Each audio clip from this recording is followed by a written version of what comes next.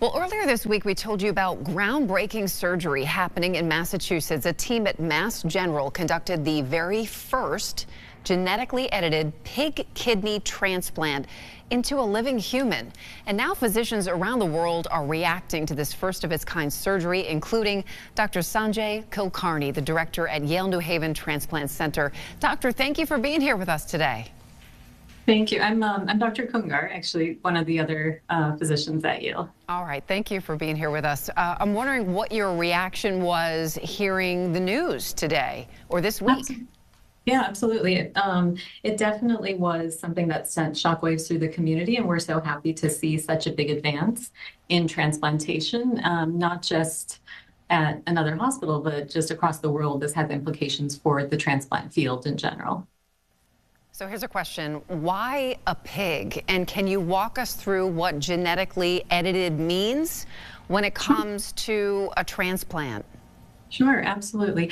So a pig in particular, because the ability to genetically modify a pig is something that can be done more easily in the lab than perhaps for another animal.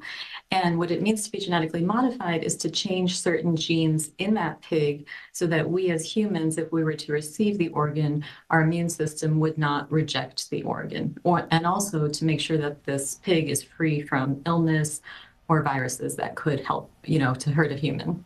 Wondering what this means for the future of transplant surgery. That's a great question, and that's something that we're still learning, I think, as this becomes more common.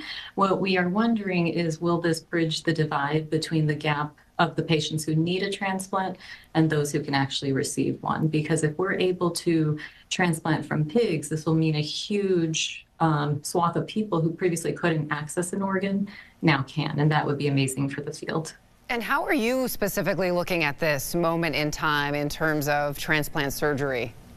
Right. So I think what we're looking at is saying that it is very exciting and we're hopeful for the future, but that with any new advance, you have to exercise caution and make sure that we don't jump into anything too quickly. Usually when it comes to transplants, there is a long waiting list.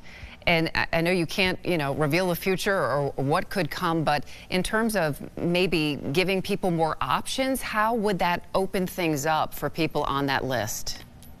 Yeah, that's a great question. So I think one of the most important things to know about transplant is that many more people need an organ than can receive an organ because there just aren't enough donors out there. So now if we have xenotransplantation, which is transplant from another animal into a human, we have the ability to have unlimited organs. And so that would mean that if every single person on the list can access an organ, we no longer have people waiting for long periods of time. So it would be amazing.